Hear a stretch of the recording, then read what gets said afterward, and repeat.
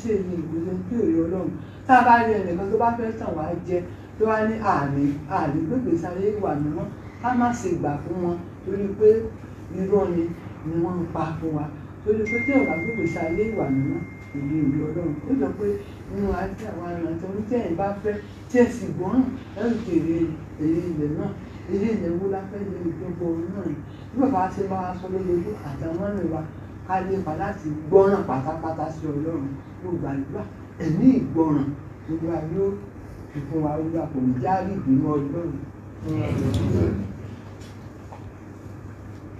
Praise the Lord. Hallelujah. The scripture says, "Put on therefore as the elect of God, holy and beloved, words of mercy, kindness, humbleness of mind, meekness, long suffering." This place is just trying to tell us that we need the Holy Spirit in our daily life, because when we have the Holy Spirit, it gives us a good motive towards doing good things, and the presence of God is always also around. And verse 14 also talks about charity, which is love. And if we look at the story of the prodigal son, when he came back, the father had to, because of the love, he had to accept him back. So for us to also succeed, we need love in our life, and love also is kind. And I pray that the grace of God for us to love and have the Holy Spirit, God will grant unto us in the name of Jesus. Amen. Praise the Lord. The scripture this morning is, from my own perspective, is reminding us of where we're coming from, how ungodly we were, how rude we were, how our attitudes to one another in the past, which is common among the heathen world. But God is telling us that we are now God's elect by divine grace. And he's saying to us, even as we have in Romans chapter 6, verse 13, that we should not yield ourselves to this past old life, that because we are now an instrument, we should be an instrument in the hands of God, loving one another, things that we have said bye-bye to, we should not visit them again as an elect of God, and we should lead our members as instrument of righteousness unto God, preferring one another, talking about group work or teamwork as Christians, and the Lord will help us even to have a change of mind and be fully in Christ in Jesus' name. Amen. Praise the Lord. Hallelujah. I want to dwell on verse 14. And above all these things, put on charity or love, which is a bond of perfectness. In this particular verse of verse 14, there are two parts that I see there. The first is love. There are various kinds of love, as we know. There's eros love, there's philia, and there's agape. The love that is emphasized here that we should put on is agape, sacrificial love. The God kind of love, which even when someone hurts you or they do anything wrong against you, you want to still love them. That's the kind of love that is being spoken about here. And that's what God manifested to us. Because the Bible says in Romans 3:23, all have sinned and come short of God's glory. We did not deserve all the things God did for us, but because of the love that He had for us, the agape love, that's why He sends the best gift He ever had. In John 3:16 says, for God so loved the world that He gave His only begotten Son, that whosoever believe in Him should not perish, but have everlasting life. So that is the kind of love God expects us also to have. In 1 John 4:19 it says, we love Him because He first loved us. That is the love that God expects us to have if we want to be like Christ, which is what Colossians 3:14 is saying. And in part B of that verse 14, it says, which is the bond of perfectness. This kind of love is the bond of perfectness. And that's why in Matthew 5:14, Jesus said, "Be ye therefore perfect, even as your Father which is in heaven is perfect." And if we look further or study or research further, we will see that the Greek translation of perfect means complete. And the one in Colossians 3:14 of perfectness, the Greek translation is completeness. And because God is perfect, He desires that we also be perfect as well. But without love, we cannot be. We cannot be like that. So it is only through agape love we can achieve completeness or full maturity in Christ. My prayer this morning is that God will give us the grace to have this agape love. Amen. So that we'll be complete in Him in Jesus' name. Amen. Hallelujah. Verse 6. This morning the Lord has placed before us life and death, blessings and curses. So as a child of God, we have to know the paths that we must fix ourselves into.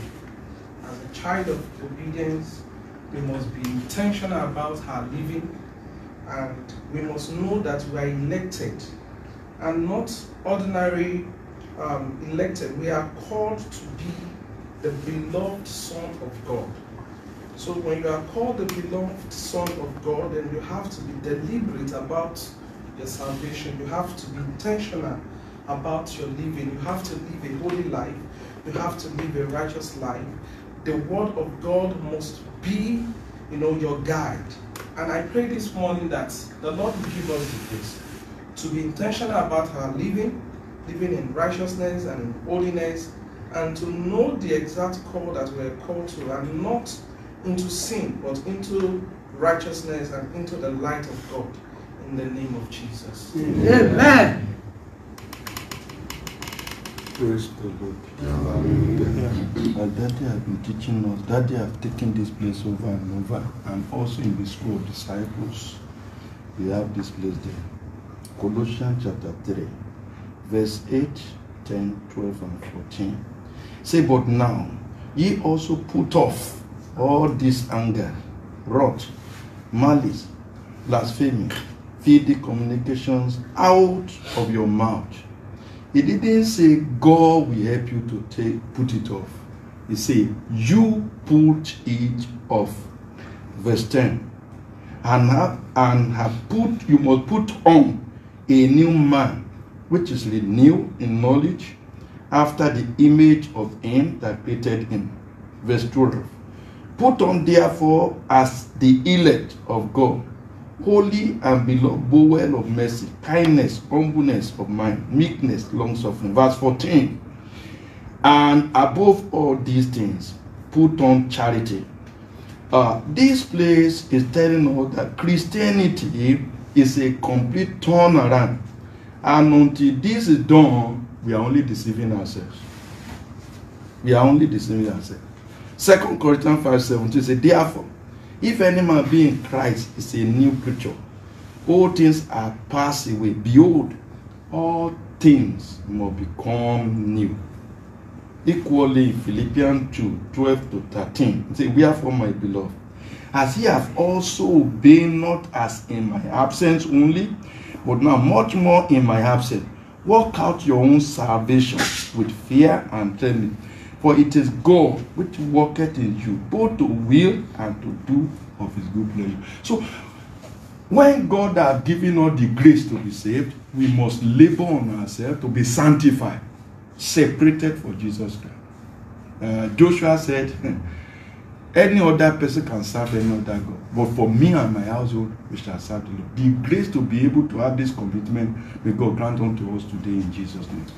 Amen.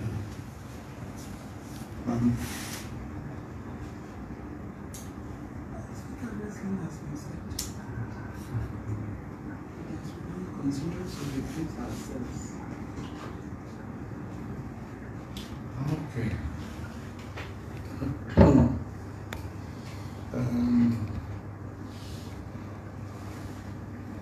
Praise the Lord. Hallelujah. We're looking at Colossians chapter 3 from verse 5 to 17.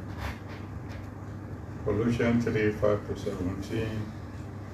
And Yes, a lot of what I would have said have been said by others, but maybe I just summarize it all. There are two principal forces operating on earth. Forces of darkness and forces of light. Interestingly, darkness came first before light. Genesis chapter 1 from verse 1 to 5. Genesis 1 to 5. When God created the heaven and the earth, darkness covers the whole earth until God said, let there be light, and there was light. Now these two forces, darkness and light, give birth to curses and blessings, death and life. In Deuteronomy chapter 30 verse 19, Deuteronomy 30 verse 19, God said, I'm calling heaven to bear witness that I've asked you to choose. I'm placing before you curses and blessings, death and life. You choose. I then gave the advice, choose life, that you might live. Which is also saying, choose light. John chapter 1, from verse 4, John 1, from verse 4 to 5, the Bible made it clear that in Jesus Christ was life, and that life was the light of men. So you see, life and light, they go together. Then he went on to say in verse 5 that the light shines in darkness, and darkness comprehended it not, or darkness cannot overcome it. So you see these two forces always playing or waging war, one against the other.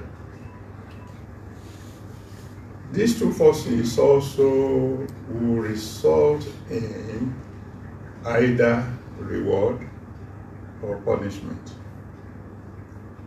The reward coming from light, punishment coming from darkness. As we read in Matthew 25, from verse 31 to 46. Matthew 25, 31 to 46. On the day of judgment, there will be a separation. The reward for those who have done the will of God, and punishment for the people who choose to disobey God or to ignore their fellow brethren that they could have helped. Now, darkness in this passage, with all its attributes, have been called the old man. Like I told you, darkness comes first. So he's the older one of the two. And the attributes of this old man have been listed for us in Colossians chapter 3, from verse 8 to 9. Colossians 3, 8 to 9. All the things that you do when you were in the old man, before you were born again. And then the attributes of the new man, representing light, is listed in Colossians 3, from verse 10 to 14. Colossians 3, 10 to 14. And then, like somebody pointed out, we have a responsibility. For example, in that Colossians chapter 3, verse 5, Colossians 3, verse 5, he said, you mortify. Mortify means put to death. your members that are in the world. Those things that are contrary to the will of God, mortified. For example, in Matthew chapter 5, from verse 29 to 30, Matthew 5, 29 to 30, Jesus gave an advice. Your very best friend give you an advice. If your eye will cause you to offend, pluck it out. And today say, cry to your Father in heaven and say, hey, this eye is causing me to offend. Help me deal with it. It's the one, you are the one to pluck it out. If your right hand is causing you to offend, cut it off. And they didn't ask you to call on the pastor to come and help you pray. You have to do the work yourself. We have a responsibility. Any faith that puts everything on God, any faith that says, if you are born again now, there's nothing more for you to do, everything will be handled by God, is an irresponsible faith. You have a responsibility. Like someone said, if you are in Christ, all things are to become new. When you are in Christ, His blood cleanses you from all sins in the past. Every sin you have committed up to the moment you surrendered your life to Jesus Christ are washed away. Everything becomes new. All things pass away. But what you do from then on is very crucial. So when you hear people who say, once you are born again, you can live any kind of life you want, it doesn't matter. They are, unfortunately, recruiting disciples for Satan. No doubt about it. It is by the grace of God that we are saved. But the word of God made it abundantly clear. You cannot continue in sin and expect grace to abound. And say, God forbid. That's the strongest way of God saying, no way. How will I be able to put off the old man? Because if you don't put off the old, you can't put on the new. If you try to put the new upon the old, you create a crisis. Jesus Christ said it. You put new wine in old bottle. The old bottle will break, and the wine will go to waste. You need assistance. That assistance is already provided. Philippians 4, verse 13. Philippians 4:13. I can do all things through Christ, who strengthens me. Christ is ready to provide you with the strength. I've said it before, I'm saying it again. If you cry to the Almighty God and say, God, I am hungry, and there is yam in the house, there is firewood behind your house, you have a box of matches, and you sit down and come to the chapel and begin to cry unto God, Almighty God, I am your son. Why will you allow me to die of hunger? The Almighty God will just sit down in heaven and be waiting for you to die of starvation so you can come and join the angels to sing. Why? Because there is yam, there is wood, there is fire. The rest is your own. Thou preparest a table before me in the presence of my enemies. He will prepare the table, he won't put the food in your mouth. He will do his own part. You must do your own part. If there's any prayer you should pray at all this morning, is that you will say, God, wake me up, let me stop deceiving myself. There are some prayers you pray that are completely unnecessary.